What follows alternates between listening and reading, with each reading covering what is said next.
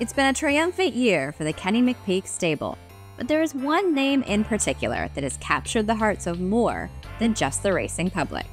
Thorpedo Anna still going strong. Oh, she's got plenty left. Another stellar performance from Thorpedo Anna. Thorpedo Anna, the Grizzly has the heart of a lion. Presence is presence. Can you explain it? It's a look in the eye, maybe.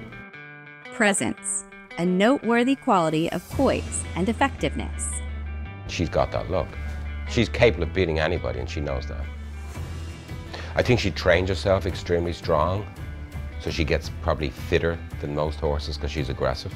She's got a great exercise rider, so he helps a lot to relax her.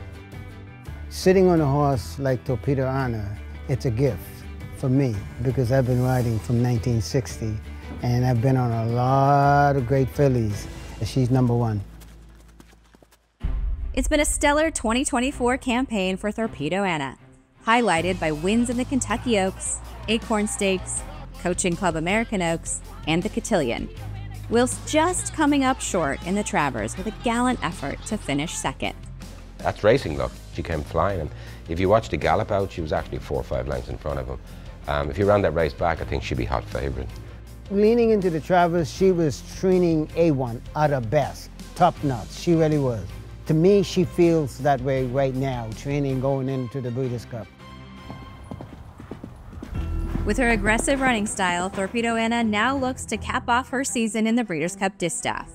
It remains to be seen if we will see her next year as a 4-year-old, but a win at this year's championships would be a fitting way to end such an impressive season. She's tough, that's why she's a Grizzly. But I don't call her a Grizzly, I call her my girl. She's my girl. I told my wife I have another girl in my life, okay? She said, okay. The way she's training right now, she's capable of winning, and I think she'd probably win by 3 or 4, because she's not a show-off. She likes to win as easy as she can. Thorpedo is ready to go on that track. I'm expecting her to win the race, nothing else. And she's ready to go.